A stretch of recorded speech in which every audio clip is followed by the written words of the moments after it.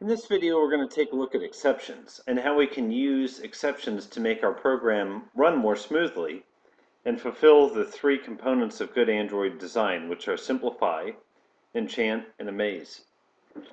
Exceptions tend to be a bit of a bother if you don't know what they are. In our last few videos, we made an implementation class where we reach out and grab some data from a network. And what we'll see, allow me to resize for a moment. Okay. And we kind of ignored the exception, to be honest with you.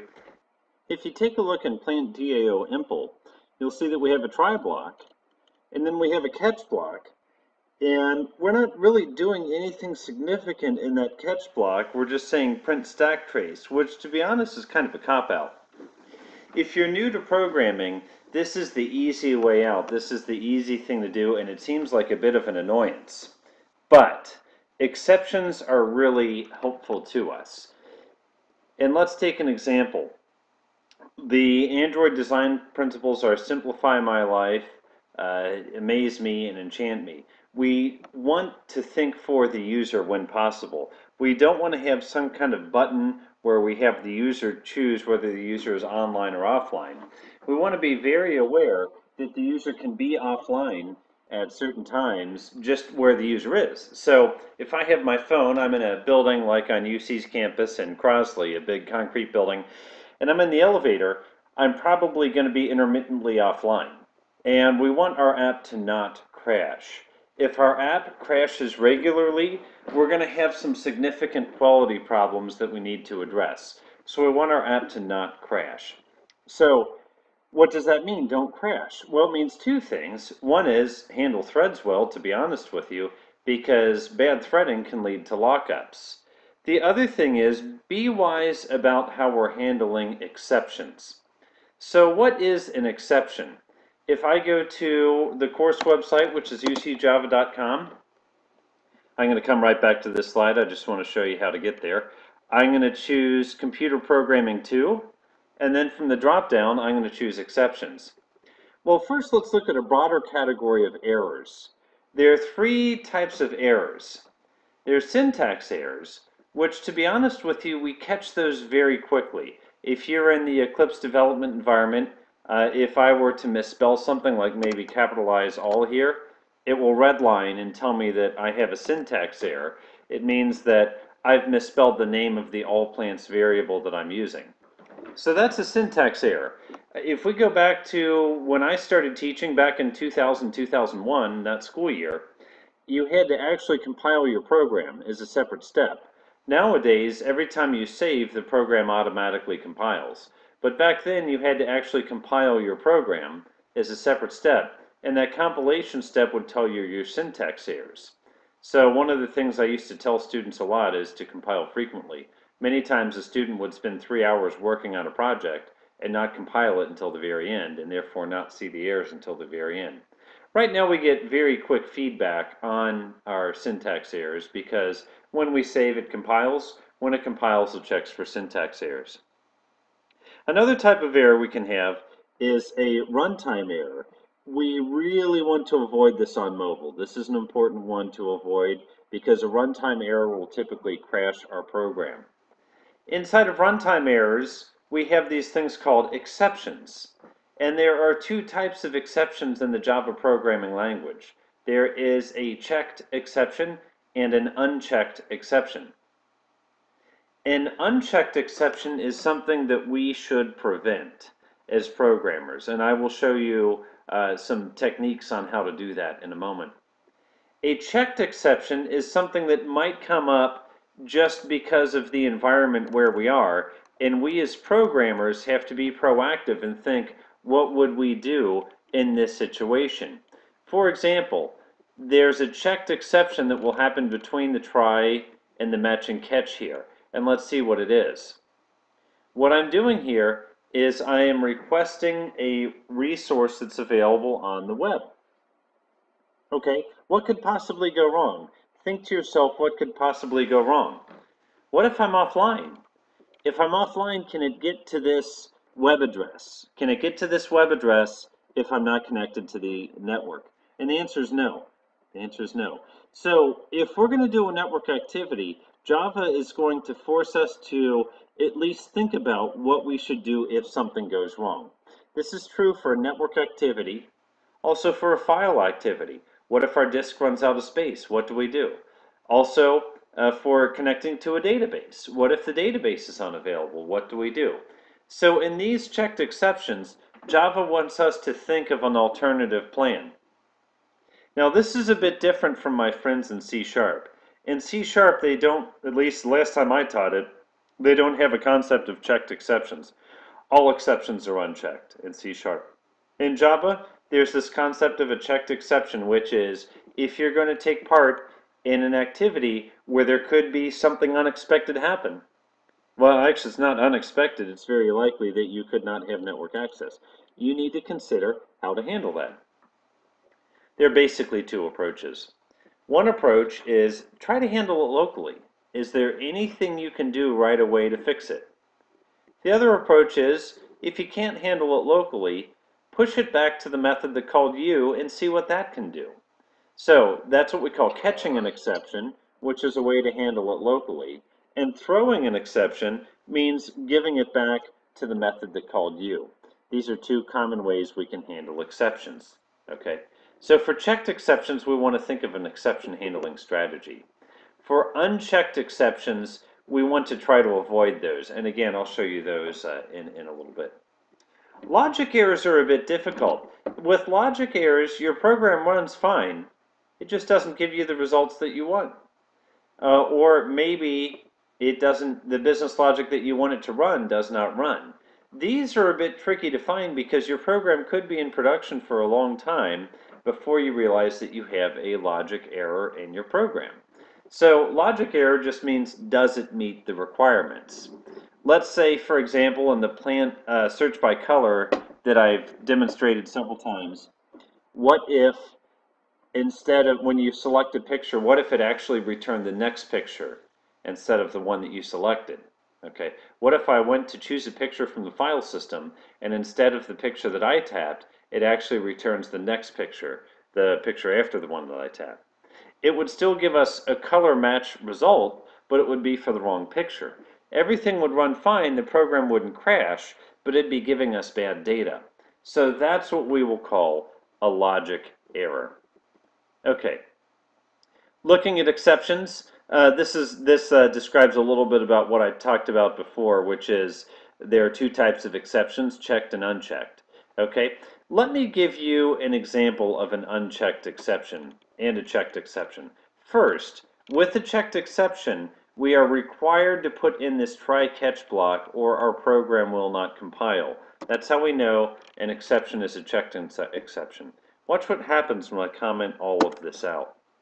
Okay, when I comment all of this out, we get all kinds of red lines. If I look here, it says unhandled exception type exception.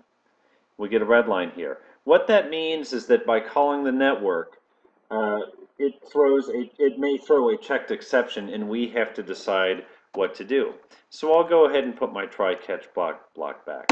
Okay. Now I like Android programming, but to be honest with you, sometimes it's a bit tricky to demonstrate a very simple concept. So what I'm going to do is make just a quick and dirty project. We're going to call this, let's see, I'll go to Java project. This is a non-Android Java project, just a normal old Java project. And we'll say exceptions demonstration, then that's fine. Just a quick and dirty Java project, and let me see if I can squeeze this up so we can, okay, I'll choose next. Okay, nothing fancy here, so go ahead and choose finish. And I end up with a very simple project. I have a source folder. I'll choose new, class, and I need to give it a package. I'll just call it com.plantplaces.exception.demo. Name, we'll say exception runner. Again, a quick and dirty. And finish, just a quick Java program. Okay, I start with a blank class, PSVM. Oh shoot, doesn't work that way. Okay. There was a shortcut There we go, main. Okay, this is a special method, public static void main. That is the method where this program will start if I just have this program start as an individual program. So let's take a look here. If I say string prompt and then I say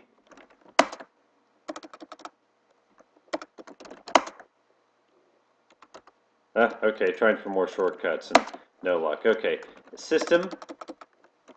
Well, let's say joption pane dot show input dial or show message dialog null comma prompt. Okay. Control Shift O, organize imports. Okay. What I'm trying to do is pop up a message box, and let me put some text to this. Pop up a message box with the text that is in the prompt variable. Okay. So you see I've declared a variable of type string named prompt, and now I'm showing a message box with the text that's in that prompt variable. But here's the problem. I've never assigned anything to that prompt variable, so this will not let me compile. The message I get is the local variable prompt may not have been initialized. This won't let me compile because to properly declare a variable, I should also give it a value as well. So we'll say hello, and this should run, and I'll save. And now what I'm going to do is right-click and choose Run As Java Application, and let's see what happens. We should just get a simple message box appear, and that should say hello, and there we go. So, joption pane show message dialog will show us a message box. See, it worked fine with the word hello. Now, if we don't want to assign anything to it, we can assign a null, okay? But that's not a good idea because that can lead us to an exception. That can lead us to what's called a null pointer exception, and that one actually was fine. That can lead us to a null pointer exception. If I say now, get the length of the string in prompt dot length, okay, int length equals prompt.length. So get the number of characters. Okay, now in my prompt, what I'm going to do is I'm going to say prompt plus length. Okay, I'm going to find out how many characters are in prompt, and then I'm going to call prompt. I'm going to put up a little prompt with the text here and the number of characters in that text. So let me run this, and I bet it's not going to work. Okay, we'll go ahead and save. Okay, what we end up with is we didn't get our message box, and if you take a look down here at the console, we got an error called a null pointer exception. And the reason is this: if you see prompt here, we've assigned null to it, which means we've assigned nothing to it. Okay, we've assigned nothing to it. We haven't assigned the string called null to it. If we assigned a string called null, it would be surrounded with quotes like that, and that would be fine. We've assigned nothing to this prompt. So when we call the length, we're calling it on an object that doesn't exist, and it gives us a null pointer exception. That's an example of an unchecked exception. It's something we should prevent from happening. Let's say I change the prompt to say stuff. Now let's watch, and this should run properly. We should get stuff and then 5. Yeah, so stuff and then 5 characters and 5, and that's what we get here. So you see we have a null pointer exception if we don't properly initialize a variable to a value. If we don't properly initialize a variable to a value. Now let me try something else. Let's say prompt equals joption pane show input dialog, enter a number. Okay, so we're going to have the user enter a number, and then what we're going to do is we're going to say convert the number as text to a number data type. That probably sounds really confusing, doesn't it? Well, the reason is when we prompt a user for something, we have to save it as a string. No matter what the user enters, we have to save it as a string. What we'll do is we want to convert this to an int, because if it's an int data type, we can do math on it. So I'll say int prompt equals integer dot parse int prompt. Okay. Oh, I misspelled integer. Integer dot parse int prompt. Okay. And now we'll say, we'll print out int prompt plus length. That'll work. Okay. So what we're going to do is we're prompting the user for a number, and then we are going to convert that number. We're going to convert that, we're going to prompt the user for a number. But whatever we get from the user will be a string data type. As a matter of fact, I can do like so. Let me get rid of this. We're not using this line anymore. So I'm prompting the user for a number. But anytime we prompt the user, what we get back is a string. Okay. So what I do is I have to convert this string to a number. And the difference is, once I have it as an int data type, I can perform math on it. As a string, I cannot perform math on it, but as an int, I can. Okay? And then we're going to print that out. So let's go ahead and run this, and let's watch what happened when I give it proper output. Or proper input, rather. Okay, go ahead and save. Okay, when I enter the number 15, all works well. Okay, something funny happened there. You see, I entered the number 15. It actually added together the number 15 and the number of characters in 15, which was 2, and it gave us the number 17. But you see, it actually ran fine when I did that. If I run it again, I can give it the number 1, and it gives me back a 2 because it's adding both the number 1 and the number of characters in the number 1. So 1 plus 1 is 2. Okay, that works great. Now watch what happens. Let's say that I run this application, and instead of putting in a number, I put in some text. Okay, what's going to happen? Boom. We're going to get another exception, and the exception means our program has died. And what this is a number format exception. We get this number format exception because we've not entered a valid number. Okay, that's what gives us a number format exception. So what we can do is we can wrap this with a try-catch block to ensure that the user enters proper data. Okay, try, and all the dangerous stuff we put into this try-catch block. Okay. Catch, exception, E. Okay, now I'll say JOption pane, show message dialog, null, comma, you did not enter a proper number. And we'll just leave it at that. And save. So see what I'm doing now, I misspelled JOption pane. What I'm doing now, since I've wrapped this in a try-catch block, and let me even this out a little bit. Since I've wrapped this in a try-catch block, what I'm doing now is I'm saying, try to convert the user's input to a number. But if the user did not enter a number, then tell the user you did not enter a number, and we can even say in proper format. Something like that, okay? So what I'm going to do is I'm going to try to convert the user's input to a number. If it works, this catch block will never fire and the user will never see this. The catch block is only going to happen if the user enters an invalid number.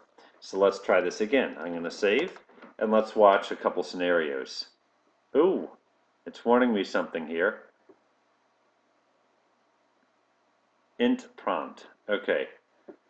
Let me say it's mad at me because I'm declaring this int prompt within the try block. Okay, let me declare this outside. 1 second, I need to make a little adjustment. Int prompt equals 0. Well, let's see if we can do it like that. Okay, we'll do it like that. So we just have to declare the variable outside. Now, is it still mad at me? May not have been initialized. Int prompt equals 0. Okay, and there we go, and save. Let's run and watch what's going to happen now. Okay, run as Java application. And what I'm going to do, I'm going to start by entering a valid number like 19. And we should have the same behavior that we had before. It takes 19, adds that to the number of characters in 19, which is 2, gives us back the number 21, and it smiles. Everything ran well. Now let me try again. Okay, this time I'm going to enter garbage data. Okay, I enter garbage data. It gives me the message, and notice this message only appears if I enter garbage data. But then what's a bit misleading is it gives me this 10 number as a message.